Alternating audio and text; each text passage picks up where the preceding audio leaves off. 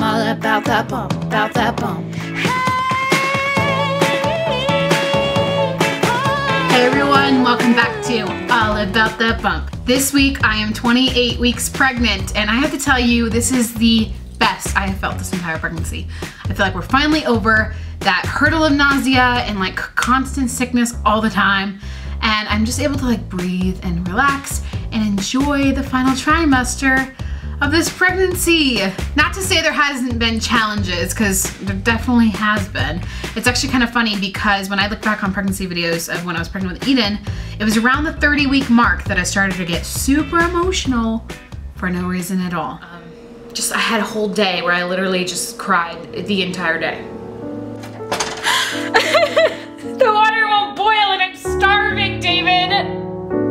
Wasn't one thing in particular that I was upset about. It didn't even make sense to me. I just couldn't control it and I was bawling. It's sunny outside. It was probably the most emotional day I've ever had in my life. And it made me realize how much it sucks to be a female. This doesn't fit.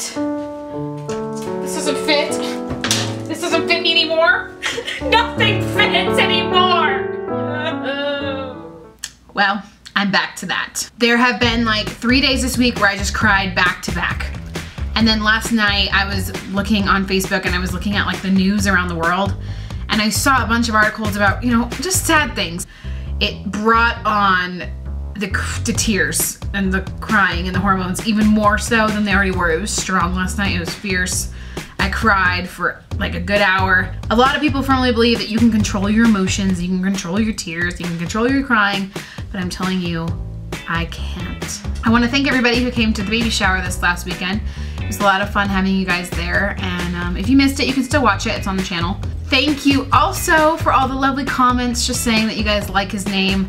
That's always nice to hear. I mean, not like anybody else's opinion really matters on the name that you choose for your child, but it's nice when other people are like, yeah, you're right, that's a great name, because it makes you feel very affirmative in your decision. He's been kicking me so much, it's insane.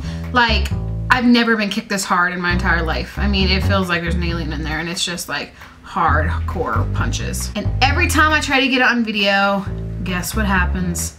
He stops. So he has not let me record him yet, and I don't know if he's going to, but hopefully he will let me soon. I also wanted to say, if you guys have any video requests, anything at all, be sure to leave it down in the comments below, even if it's not pregnancy related, and I will try to do them. I want to knock out as many videos as I can before he gets here, because I know that once he's here, life's gonna get crazy. Here's the belly this week. Nice and round. And I busted out the maternity pants for the first time. These are the most comfortable pants I own. They're from Motherhood Maternity. Their belly. Thanks for watching, guys, and we will see you next week. Bye.